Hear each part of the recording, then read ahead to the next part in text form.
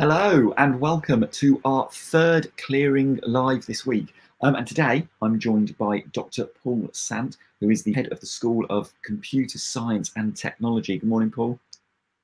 Good morning, Pete.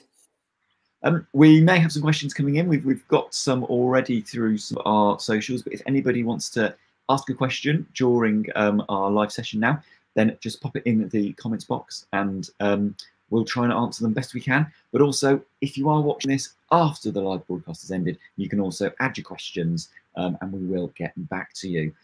Paul, just a little start about the school, really. You tell us a little bit about what's on offer within the School of Computer Science and Technology. Yeah, absolutely, Pete. And good morning, everybody. So I'm the head of School of Computer Science and Technology. And in terms of what we offer, a full range of courses going from things like artificial intelligence and robotics for those who are very hands-on and practically oriented, through to things like computer animation and visual effects and computer games development for those budding gamers and the people who want to create the next Halos.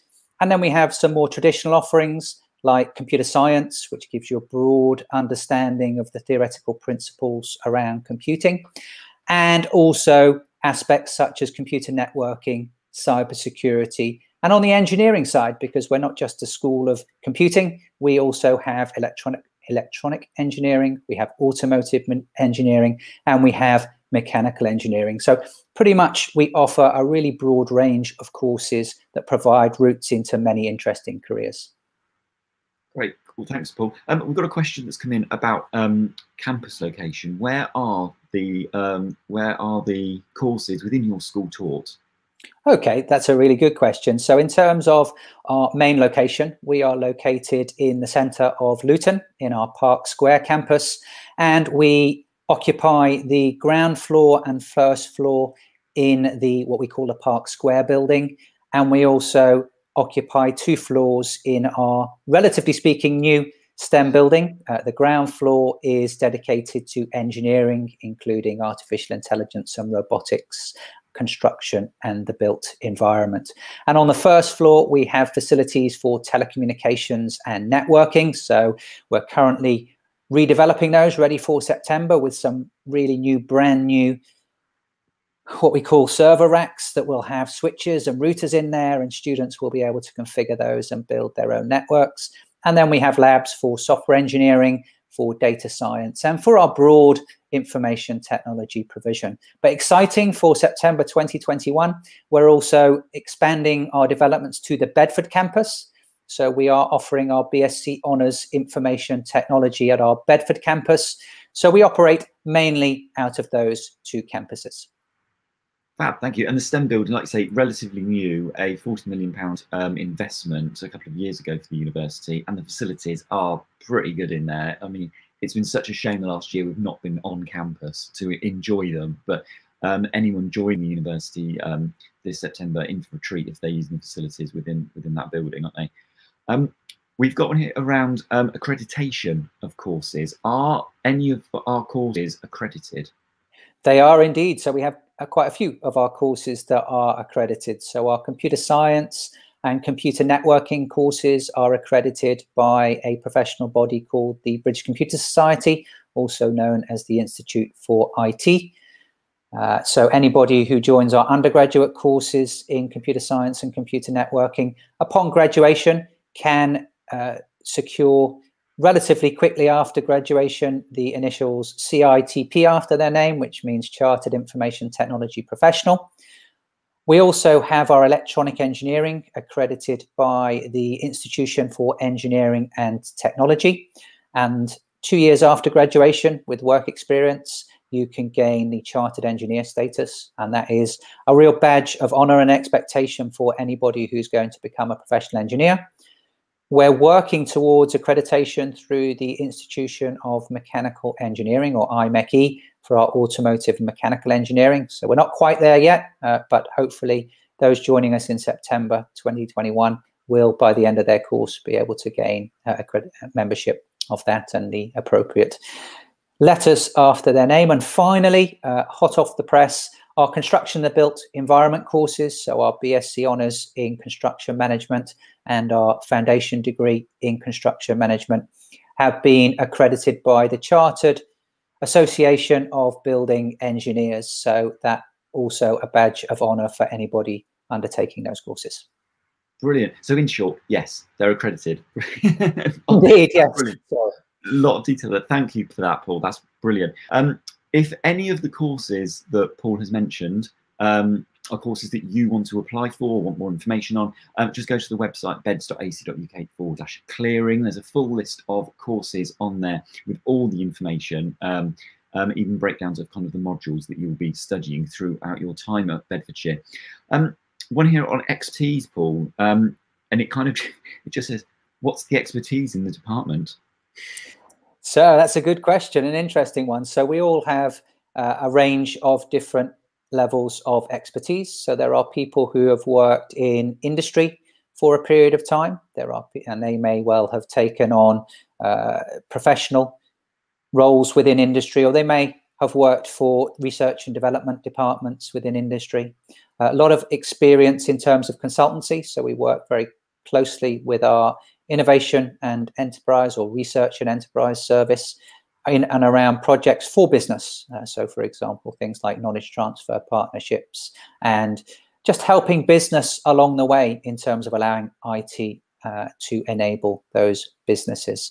And of course, we have a real wealth of experience in different ranges of pedagogy. A lot we've developed over the last couple of years in terms of blended learning and how we can deliver education at a distance and in a very flexible manner, because as a widening participation university, we understand that from time to time, people can't come onto campus either because they have to work to support themselves or they've got childcare, for example.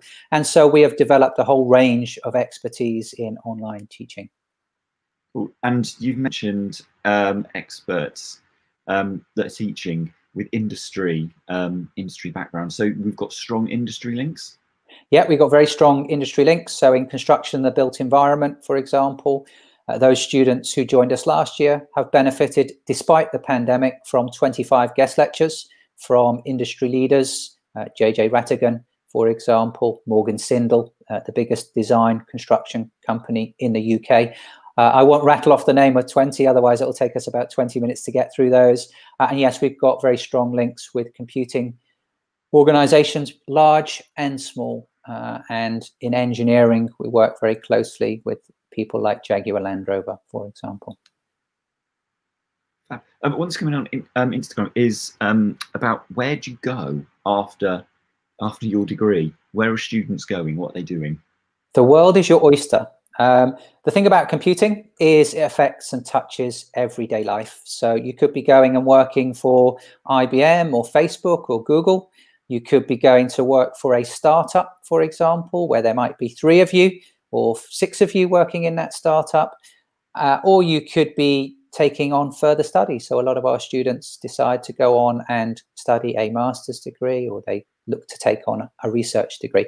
But in terms of a range of qualifications, too many to mention, but software development, software engineering, a product engineer, a junior engineer, a junior software developer, a web developer, network analyst, cybersecurity analyst are just some, and probably only at the tip of the iceberg from the computing and engineering, and from construction into construction management, into things like civil engineering, or potentially then taking on careers and building those up in quantity surveying.